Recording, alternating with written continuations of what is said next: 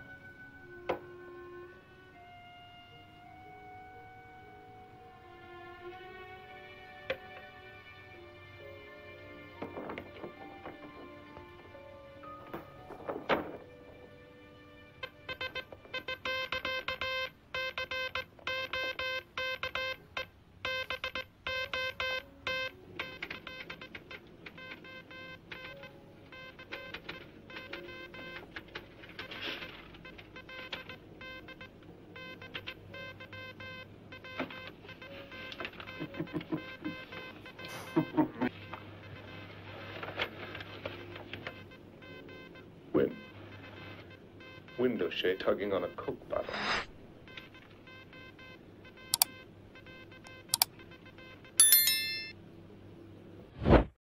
Hey, do you men know what time it is?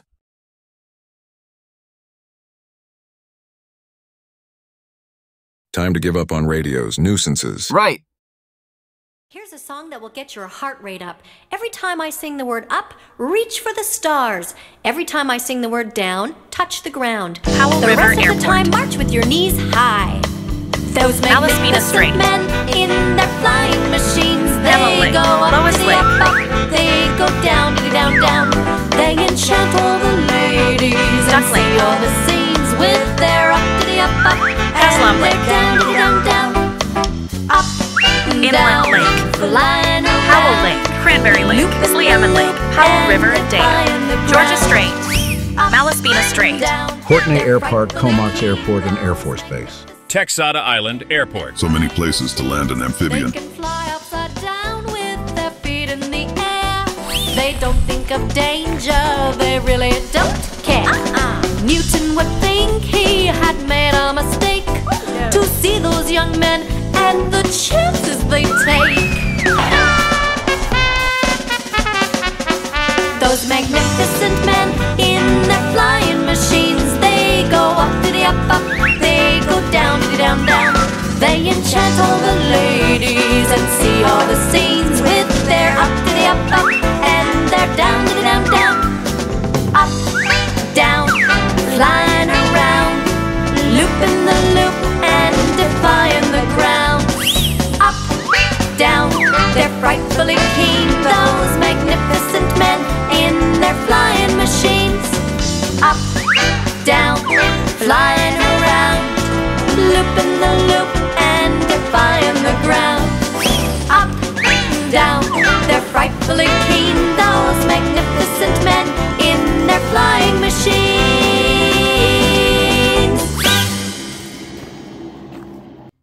So, continuing on from the last episode in quick order, I installed by gluing the 36 vortex generators onto the right wing. Just like in the last episode, I glued the 36 vortex generators onto the left wing. All done now. So there's another task I can show as complete on my work list. Now the Spirit of Mackenzie has been up on blocks, so to speak, so that I could do the fuel flow test, because I had to angle her up at a supposed maximum angle of climb to do that fuel test and to calibrate the fuel tank. So now I've kind of rejigged the blocks so that the main wheels are free of the ground. The tail wheel is back, hooked up and in operation. So what I can do now is once again test the landing gear system, that all 3 wheels go up and down as they're supposed to. When I flip the toggle switch on the center console, and that the 2 blue lights come on when the wheels are up for water landing, and the 2 green lights, not 1 but 2 green lights, should be on when the wheels are down for landing on green grass, black tarmac, or mud, or whatever, anything but water. So you can see there's 1 green light, the one on the co-pilot side is not activated. And the problem seems to be this little limit switch right here. If I just tweaked it with my finger, pushed it in, then you can see the green light comes on. So the system is good. It's just that this little micro limit switch here is not fully depressed at this point. So I think what that means is I installed this little bracket too far out that way. So I'm going to have to find a way to make it so that when this lever arm here is in this position and the wheel is fully down, it pushes on the limit switch lever enough that it activates the green light, like so. Okay, gotta put my brain to that. Okay, I came up with a little solution. Let's see if it works. The wheels are up now, so engage the toggle switch to go from blue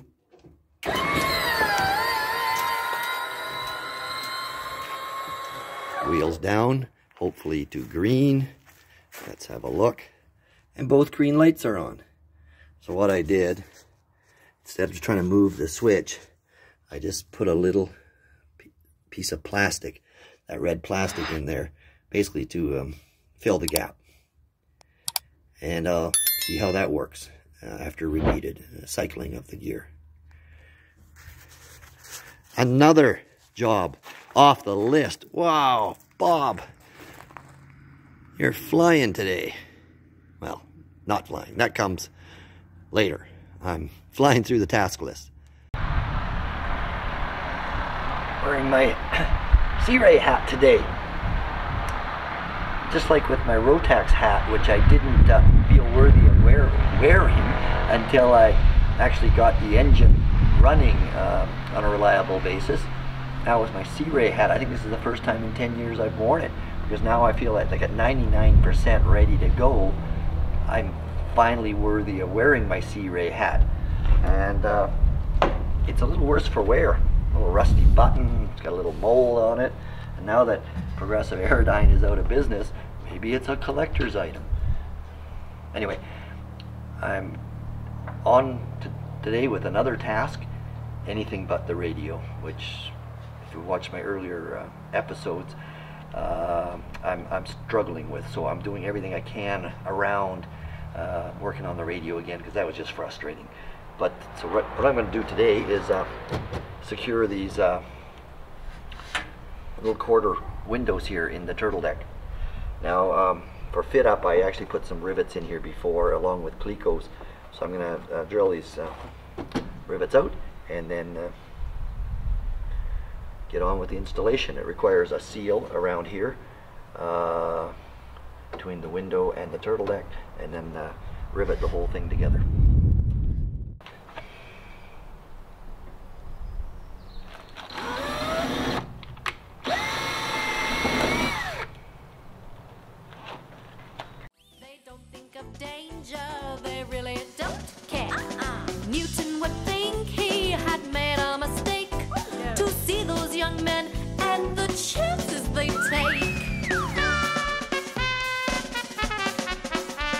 Magnificent men in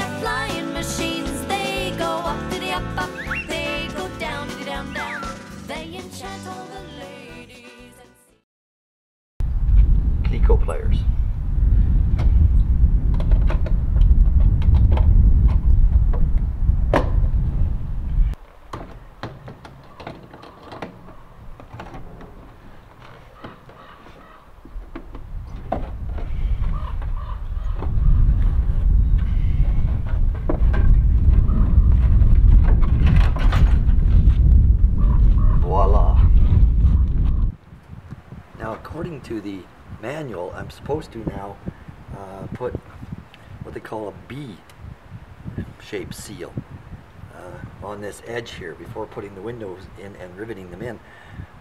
But funny thing is, this is all I have, and this is all that came in the kit as far as I can recall. I never really got any length of this, and in fact on the inventory manifest that I got with the kit, there is nothing of the stock number that is specified in the manual. So I don't think they gave me it. Anyway, I haven't used anything like this anywhere, and that's all I got. It's not enough. So what I've got from local Canadian Tire, sort of like a Harbor Freight, is a little edge sealing that you might use on the door of your car, and I'm going to use that. So I'll put that in here, then I'll put the plexiglass in behind it and rivet it together, and I think that's going to work really well.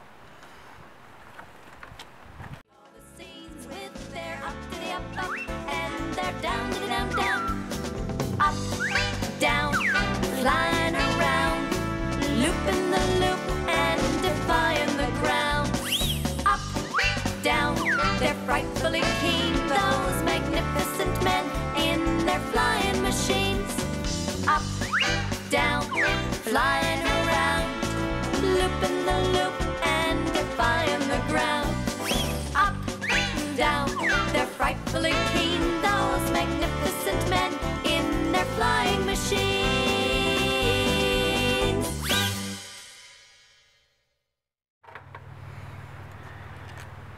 So I got the seal in there, looks pretty good. Here's the plexiglass or plasticky material for the window here, and with one cleco holding it in place. I'm just going to cleco a few more. The scenes with their up to the up, up, and they're down to the down, down, up, down, fly. There we go. Clecoed in place, and ready to rivet. So I'm using 1/8 inch aluminum rivets with aluminum washer, 2 aluminum washers, one on the outside and one on the inside, just to get that good. Some holes are easier to find than others.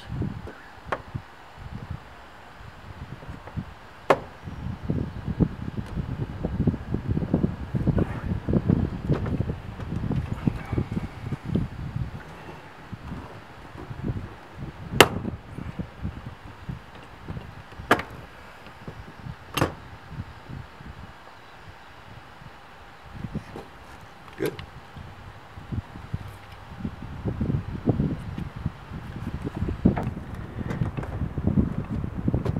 Up goes the clecos.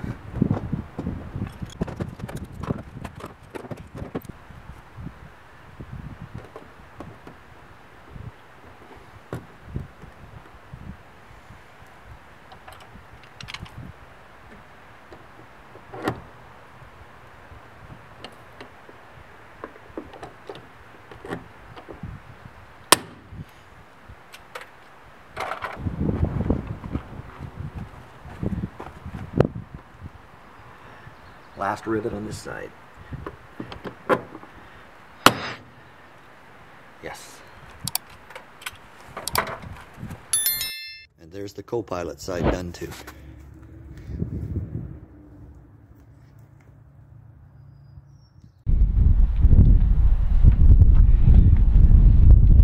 Okay, so now with the dynon, because I've had this unit for a few years before installing it, the software is obviously out of date. So I've downloaded onto the little USB stick that comes with the dynon.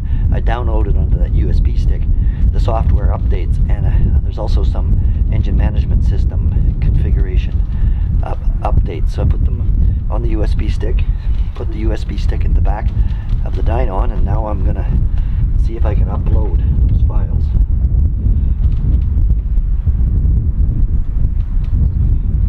System software, yes. Upgrade software, okay.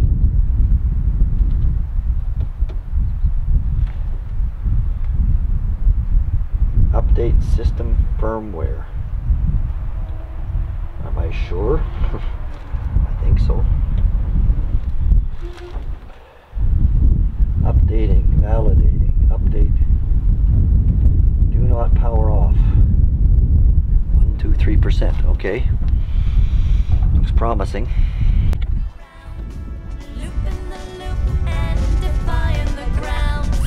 Up, down, they're frightfully keen. Those magnificent men in their flying machines.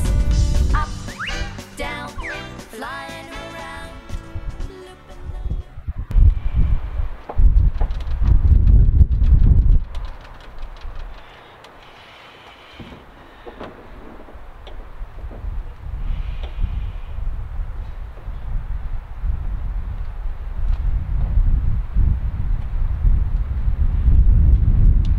Right from the start with the dynon, I've had these warning signs. Need compass calibration. Well, that's obvious. I know I have to do that. But it also says the backup battery low charged. And apparently, I haven't done anything about this because the manual says that can only happen in flight. Except I later read that there's kind of an asterisk thing that when you're building it, there's a way to do it. So basically, I got to leave it on a full charge, full charging of the battery.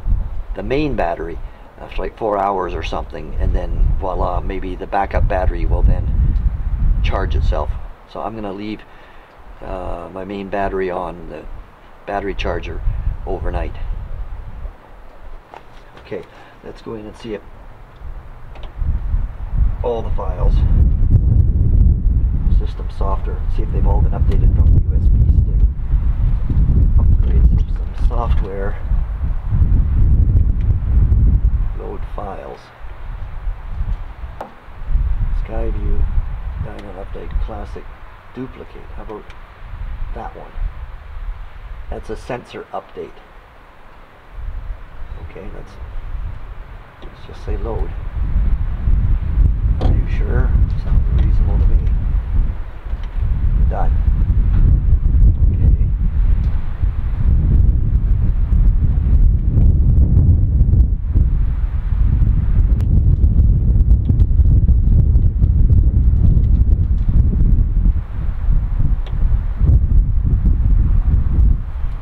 Well, I'm sure if it's a duplicate, it'll tell me.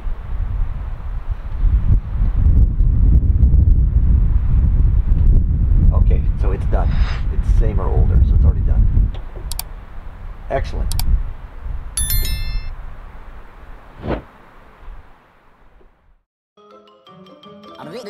That's all, folks.